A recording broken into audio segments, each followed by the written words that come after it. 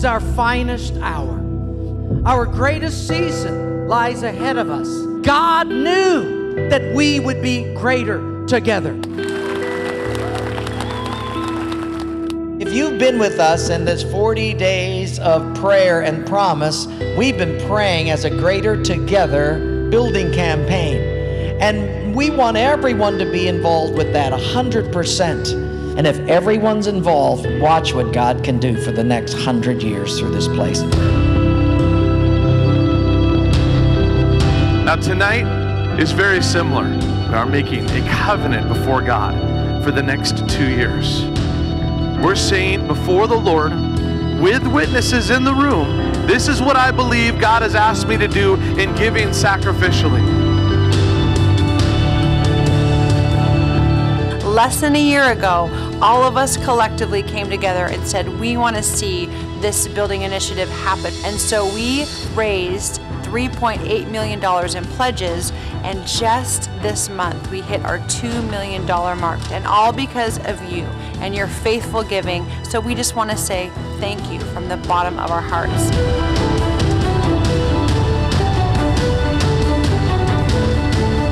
And I just want to remind you of a prophetic word that has been spoken over you for over a year now. In fact, it was where future and hope was derived from.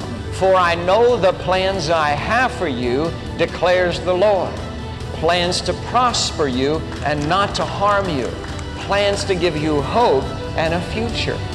That is your word from God, where He promises you that His plan is to make sure that you do not get harmed through this journey called life.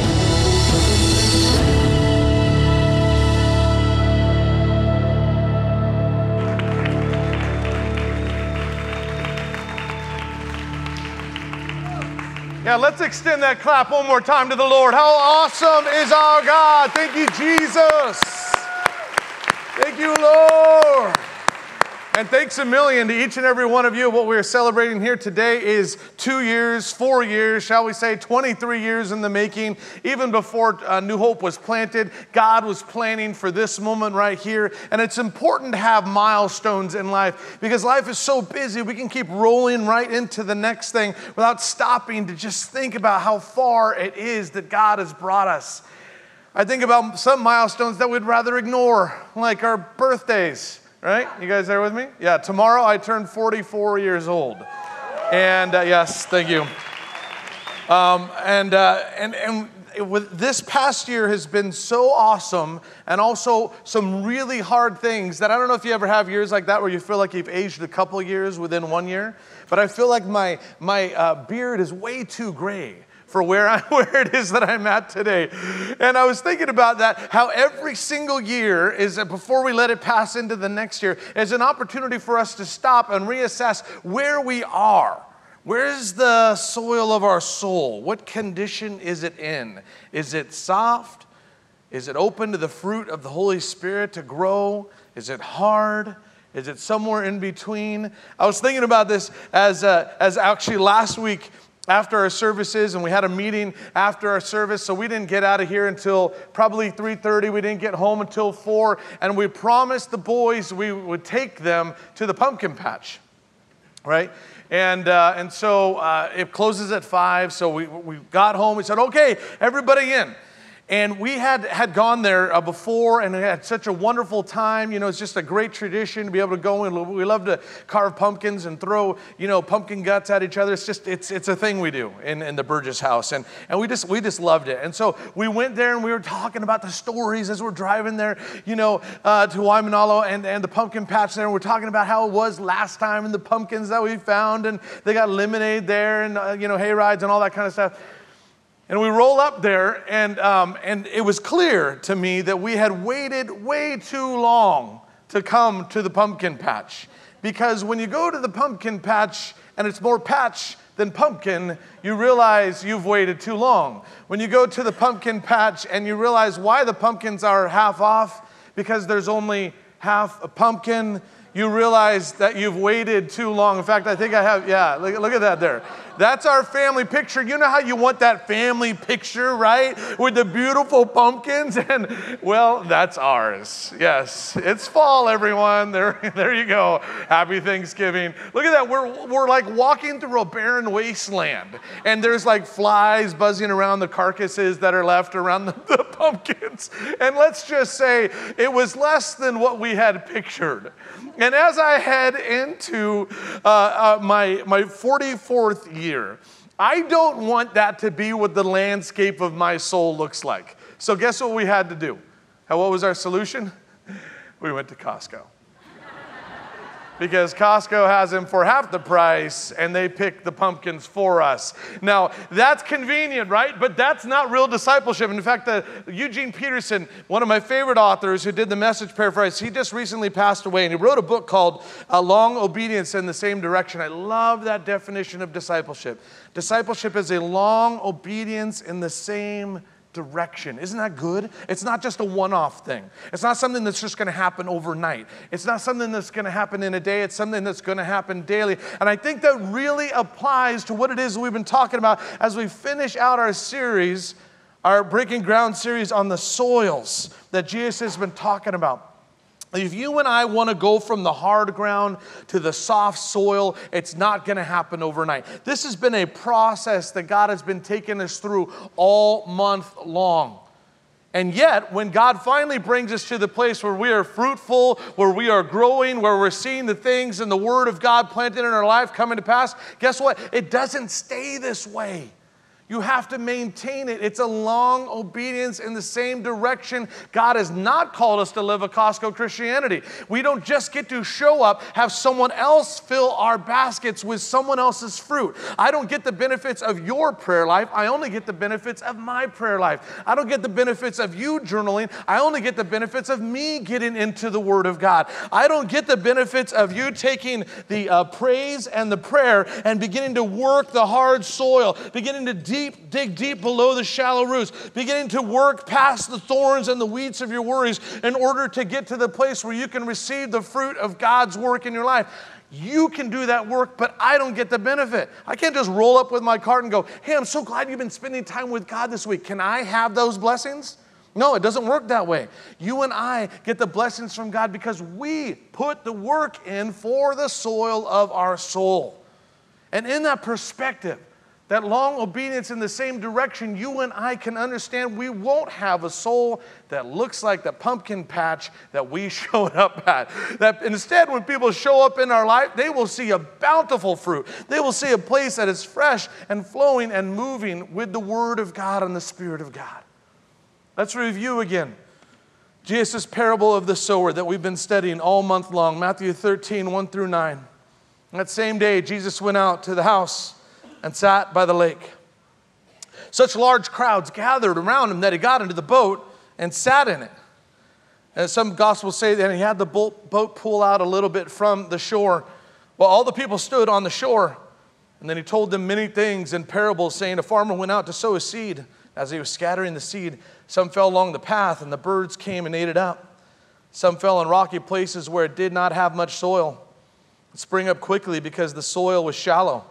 When the sun came up, the plants were scorched and they were withered because they had no root. Other seed fell among thorns, which grew up and choked the plants.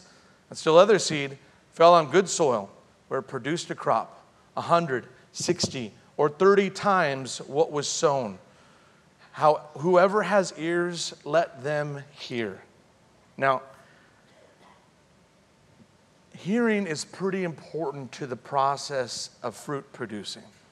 If you and I want to have a fruitful life, we all have ears. Go ahead and pull on your ear. Don't pull on your neighbor's ear, just yours. Just yours. We all have ears. The question is, are we putting them to good use?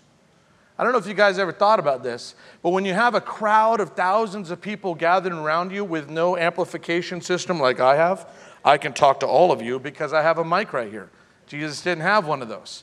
How in the world did he get his message out to all of those people, telling them the story of the soils? Well, a lot of scholars believe he actually used the technology that was there with him. Technology, what are you talking about? Yeah, you see, he got in the boat, He had the boat back up a little bit from shore. And have you ever noticed that you can be in the ocean and talking way over there and someone all the way on shore can hear you because of the echo? The echo of the sound goes across the water and reaches the ears of the hearers on shore.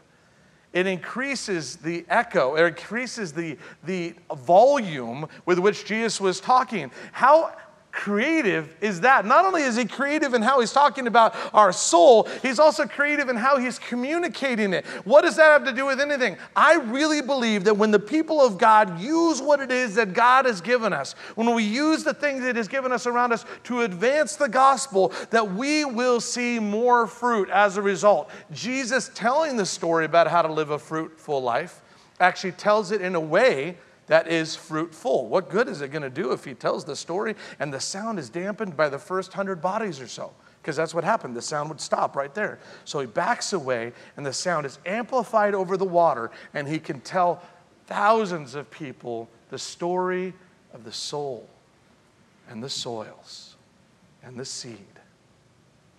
You see, what we're celebrating here today is simply our desire to be able to use everything that God has entrusted to us for the sake of the gospel.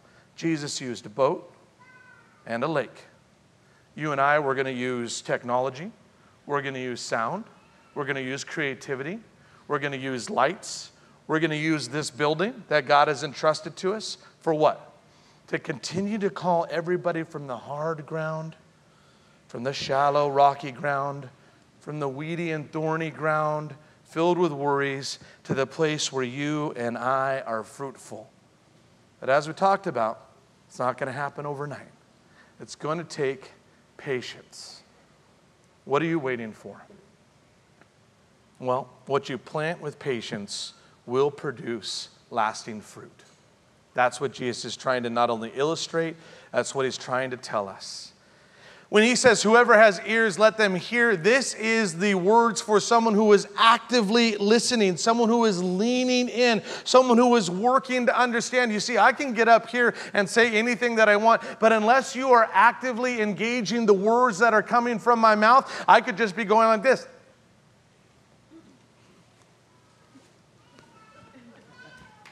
Right? And you guys, it wouldn't make any difference whether words are coming out of my mouth or no words are coming out of my mouth unless you're putting these ears to good use so they're connecting to your heart and then connecting to your hands and feet. It doesn't do any good. So why do we stop listening? Because we get impatient. This is taking too long. I'm done. I'm done trying to work with this hard ground. I'm done trying to dig deeper. It's too hard. I'm done with all these weeds. This is too frustrating, right? And God is saying, no, keep listening. I'm going to show you how to get from here to here if you will plant with patience. Nothing is going to grow overnight, right? Nothing is going to happen quickly. You and I have to understand this. And look when he explains to the disciples about this. In Luke 8:15, he says, but the ones that fell on the good ground are those who, having heard the word with a noble and good heart, keep it and bear fruit with what? Okay, so I take a seed like this, and I put it in the ground like this soft soil, because I've been working with the Lord. I've been repenting. I've been letting God bring me deeper. I've been giving him my worries. Now my soil of my soul is ready for God to work. I allow him to plant the promise of God. And then what happens? I wait. And I wait some more.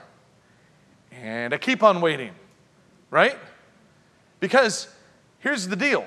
You and I want fruit, or do we want fungus?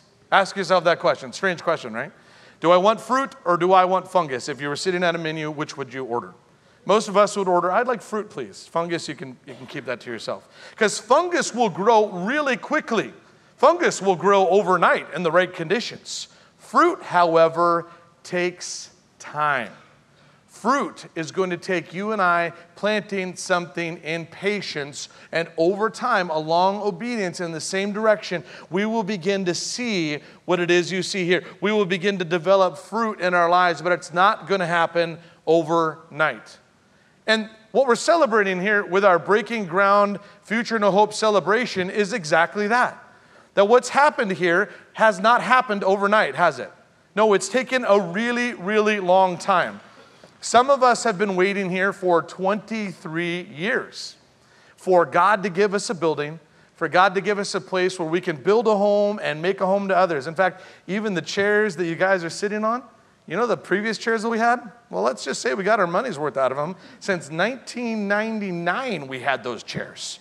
And so we waited, we saved, we invested, we gave, and now we're sitting on the product of that investment, saying we want to put our very best out towards the people that we invite to come here. Some of us have been waiting 23 years, not only for our own building, but for a place to invite people to park. We've looked at this picture of this building that we're supposed to have, and we're like, when is it going to come? And some of us may have been tempted to say, you know what, I'm not going to complete my giving because this thing is taking too hard. But look at this cafe here. I mean, started out in 2010 as King's Table, where we just simply came and we got some really good food, and it blossomed into this amazing idea called Cafe Fusion and the New Hope Cafe. Well, I got great news for you. Because of your faithful giving, what we're celebrating here today, as good as this is, it's going to be 100 times better when we move it over to the other side of the building. We're going to have so many seats, probably seating for 100. The restaurant is going to be even more complete. We're going to have room for your small groups, for your life groups. You can invite people to come and meet you for your business, have business meetings there. And we're moving it because that's going to be our brand new entrance over there. By the way, have you tried this amazing coffee? It is so good. You really got to try this, especially the Nitro Brew. I know you're thinking, hey, John, you don't need more caffeine, but I think I do. I think I do. So as we walk by these bathrooms here, these bathrooms are okay, but maybe some of you haven't realized we have brand new bathrooms right on the other side of the building, and they are amazing. It's like walking into a Nordstrom bathroom. And as we walk right by here, our amazing resource center, we're always trying to equip the saints for the work of the ministry. We're going to have a brand new bookstore just on the other side. It's going to kind of like be when you walk into the place in the mall where it has the food, it has the drink, it has everything that you need all in one spot. And I know that some of us have been waiting for a really long time. We've been waiting for God to do something. You know how many spots we looked at? 17 different locations before we finally found this 1 acre spot on the entire island of Oahu that God said, this is your home. I want you to dig your roots in deep. So I think it's clear from just those couple of examples that we wouldn't even be where we were here today if you hadn't been willing to plant in patience and see great results, lasting results. And so if we're going to see that, we also have to look at, okay, Jesus said we need good soil. We have good soil. I mean, just take a look at this amazing management team that we have here. Pastor John, Pastor Cindy, Pastor Justin, Pastor Tim, Pastor Ken. This is good soil right here. And you guys are good soil. So we got good soil. Okay, good seed? Yeah, we got good seed. It's because it's the Word of God. And everything we're doing is to get the Word of God out there. So if we got good soil and we got good seed, then maybe this is a good time to go big with our giving. In fact, you can fill that in your second blank there. Let's go big with our giving. So you see, we're going to be smashing some walls in this place. Let me give you an example of what I'm talking about here. When you and I come up to a roadblock in our life, it usually has to do with the fact that we serve a big God, but we are thinking small. And when we think small, we give small, and we see small results. In fact, if you look in Matthew 13, when Jesus is explaining the parable of the soils and the seed, what does he say? He said, when you plant the soil, some will receive 100-fold, some 60-fold, some 30-fold. Okay, wait, hold on. 100, 60, 30. If someone was to come up to you and say, hey, what would you rather have? $100, $60, or $30? I know what I would choose. I'd go here. And the Lord is saying, when you sow big, you reap big. When you sow small, you reap small. And so what we're going to do here today is we're going to be a part of a prophetic act. Yes, we are breaking ground. After 2 years of our Future and Hope Building Initiative, we're going to break ground by breaking this wall. But I'm also praying that something happens in the Spirit, that you and I can break through our small thinking, the places where we live in a small place and we think that God can only work within these parameters. I'm going to invite these amazing pastors to join me as I grab my hard hat. What? There's something that is not small. My head. Are you making a big head joke, John? No. Look at this guy. Open it up. There, now it's open. Okay, but there's something. There we go. There. Oh. No. This is getting worse by the second. Okay. Where are we going with this, John? This is something that is big to all of us. Today's your birthday. Oh, okay. You've never heard the directional team sing ever before. We're gonna try please right don't. Now. Yeah. Please don't. Ready? We're trying to celebrate here. Happy birthday to you. Woo! Happy birthday to you. Woo! Happy birthday, dear Pastor John. Happy birthday to you. Oh.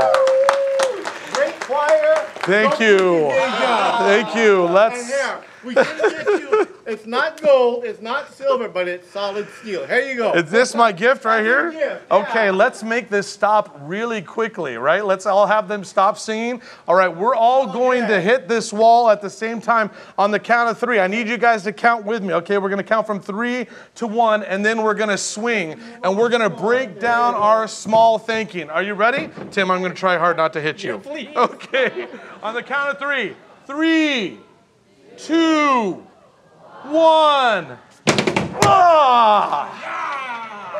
All right. Now, of course, the wall didn't fall. In fact, if you want to see it fall, you'll have to tune in for the 11 o'clock service tomorrow, because by that time we will have put enough holes in this where it really will fall. But you know what can fall right now is our small thinking. And to help us do that, to help us reap 100-fold in our investment, to give big, to give generously, to get outside of our scarcity thinking, let's go ahead and listen right now to the amazing testimony of the Kahatsus. Joey and Rachel had God begin to tear down the walls of their thinking. All they saw was limitations, but when they stepped out in faith and began to give, God gave so much back in return. As you hear their story, consider how God might want to do the same with you. Take a look.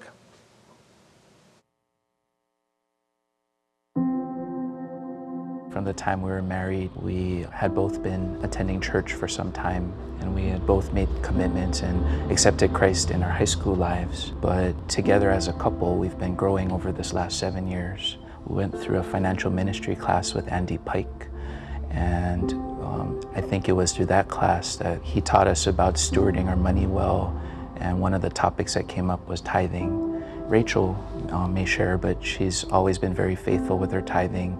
But admittedly, tithing was never a big part of my worship and my faith. I, in retrospect, was probably more tipping God rather than making an intentional, faithful act of giving. It was through that ministry that I would say for myself, I was very convicted that this was an area of my faith that I needed to grow and stretch. And I would say that was the first time we made the decision as a couple to start tithing regularly. For us, we had a goal of wanting to purchase a home. It was just something that felt so far off. You know, how we're living day to day, and how do we save enough for a down payment?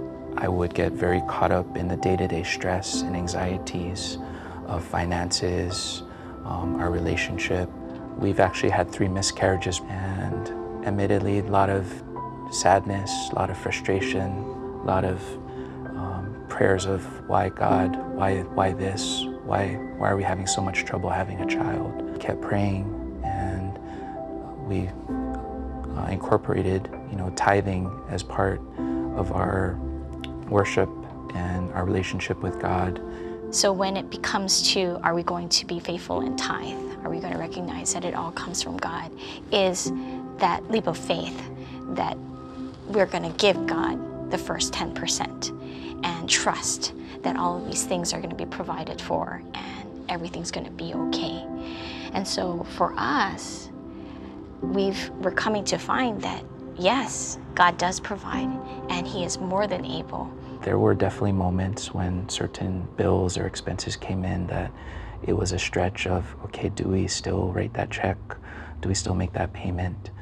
But I can say that, God always gave us that peace that, this is the right thing to do, and this is what I would like you to be doing in this season of your life.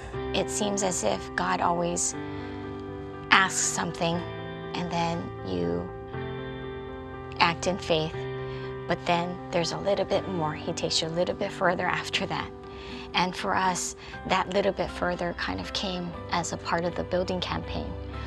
So even with the tithing, for me, it was a stretch. And then when the whole building campaign came up, would we be willing to give more above and beyond the tithe, towards a building campaign? And we had prayed about it, and we had given. And so that was a little bit of a stretch too. Every time we did that, it was always a little bit scary, because you do that, and then sometimes unexpected bills occur, or something costed a little bit more than you expected. But then we had pledged to give. And so you remain faithful to give that amount that you pledged. It is nice to go from being stressed about those things and having this journey and realizing that God is going to take care of us and having that peace. It's already been amazing to see the fruits of our gift. This past year has been so amazing that there's been so many things happening in our lives. We were able to have the fund to purchase of our first home. The baby that we've been praying for came this year. We were just floored and felt so blessed and so happy. And I feel like looking back at this journey that we've been through as a couple, I think it was really a faith journey, and God saying that if you can trust me with this piece of your life, your faith, then maybe I can trust you with a little bit more.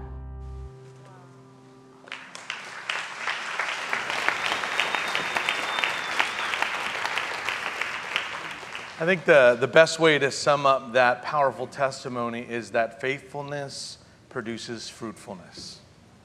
That God wants every one of our lives to be fruitful. Not just having some fruit every now and then, but fruitful no matter what age, no matter what season, no matter how hard things are. And He invites us to do that in this way. In 2 Corinthians 9, 6-8, it says this, "Remember this, whoever sows sparingly will also reap sparingly. And whoever sows generously will also reap generously. Each of you should give what you have decided in your heart to give, not reluctantly or under compulsion, for God loves a cheerful giver.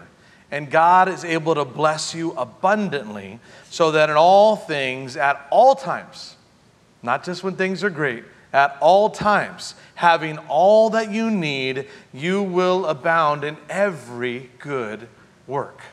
How many of us want to abound in every good work? Yeah, He tells us how.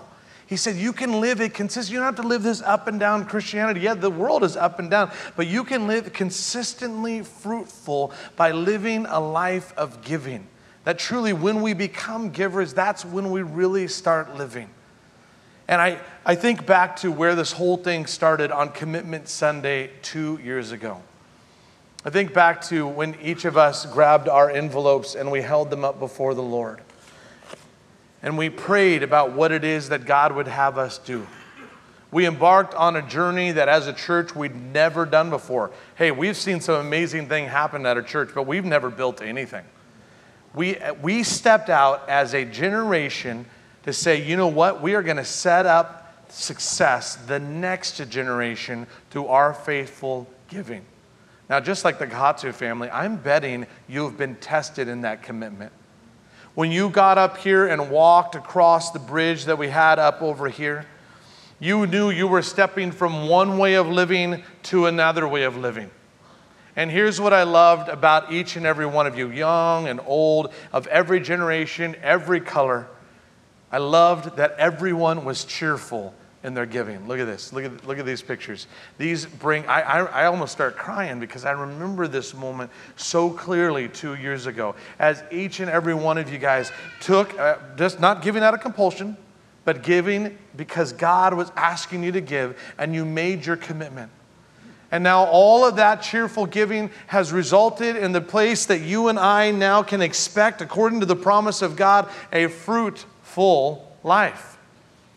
And that's where we come to right here and right now. If you guys would get out this envelope. For some of us, we are going to pay down the rest of our Future and a Hope building commitment. Some of us, you're brand new here to New Hope, and you weren't here 2 years ago when we started this, but you're saying, I would like to be a part of investing into that. Well, I'm glad to hear that, because we still have another 2.4 that we need to complete in order to not have to take out a loan for the church. And I'm believing by faith that there's some of us who weren't a part of the initial commitment, and you're saying, you know what? I want to be a part of planting that. Because I want you to look at this as if this is your seed.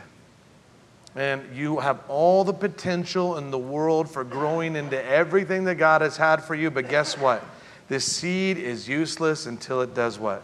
Gets planted in the ground. And once we plant it, which is that giving process, once we by faith give what it is that God's asked us to do, that's when He does His part. We do our part by giving in obedience. He does His part by bringing about the fruit. So I just want to take a few minutes at the end of this service for us to just prayerfully consider what it is that He would have us do. We're going to have a big old celebration under the Ohana tent right after service. We've got free food, music, all that stuff. It's going to be really fun just to thank you. But right now, I want to thank God. I want to thank God for what it is that He's done. And I want us to each hold this envelope in our hands and ask God, what would you have me give? Again, not out of compulsion, but as a cheerful giver, giving what it is that He would ask us to do. You have that? Let's just hold it up before the Lord. God, this is the seed that You've given us. This is that place of promise. God, where even as we were hitting that wall, You are knocking down some things in our mind and in our heart, God, that has put You in a box. And as a result, has put our future in a box. But God, we hold this seed up before You, and we know, God, that You have given us good ground. This is good soil. This is 23 years of fruitfulness, God, and consistent fruitfulness over the last 23 years. This is good ground to invest in, but this is really not about us. This is about the next generation. This is about the ones who have not come to know Christ yet and will come to know Christ in this place, in this very location, because of what we choose to invest in right here and right now. So God, we just silence ourselves before You, and during this song, we're just going to wait on You. We're just going to allow You, God, to move upon us. God, if it's something that we've already committed to, God, then we're going to follow it through to the end. If it's something brand new, God, that You would place upon our heart, we're going to obey You in that too. We thank You, God, for what it is You're doing in this place and the fruit that's going to come from this decision. In Your name we pray. Amen. So I don't want you to fill this out yet. As we sing about the future and a hope that God has given us, I want you to ask the Lord, what would You have me give? And then I'll come up in just a couple of minutes, and before the Lord, we will cheerfully give to Him.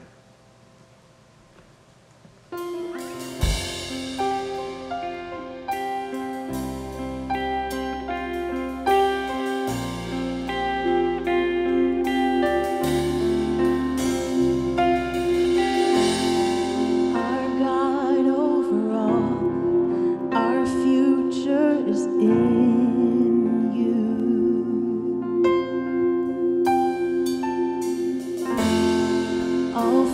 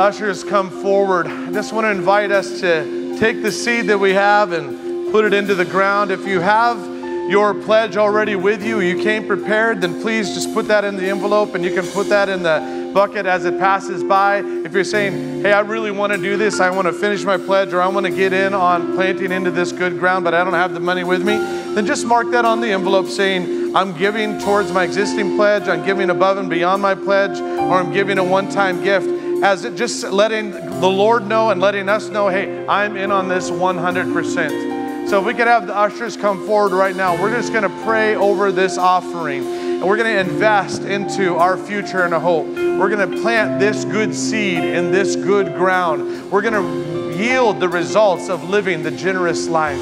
God, we just thank you, God, for this moment of faith.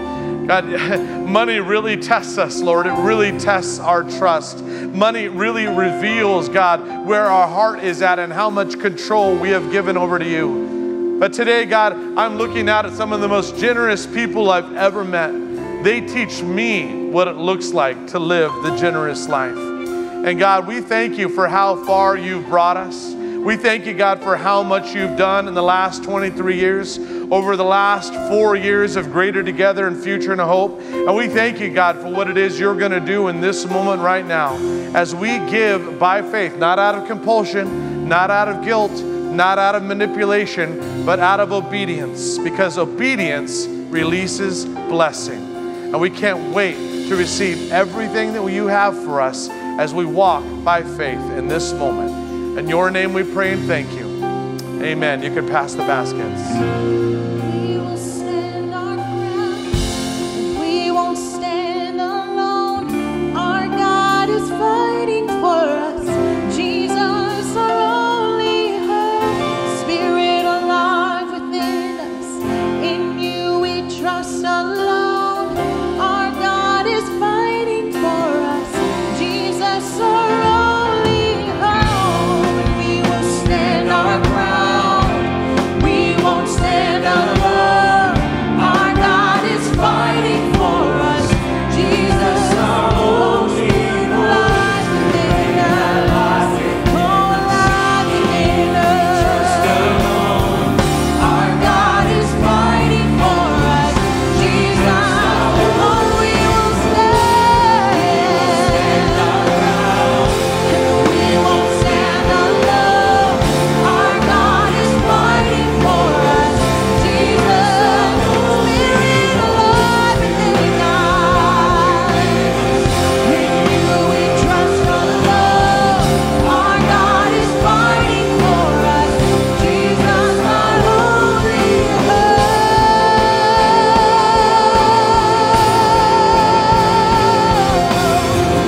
Our God is with us, never forsaken. We have a promise. We have a future. Our God is for us, greater within us. We have a promise. We have a future and a hope. Let's stand together right now and praise the Lord. Thank you, Jesus. Thank you, God, for our future. And thank you that our hope is in you, Jesus Christ.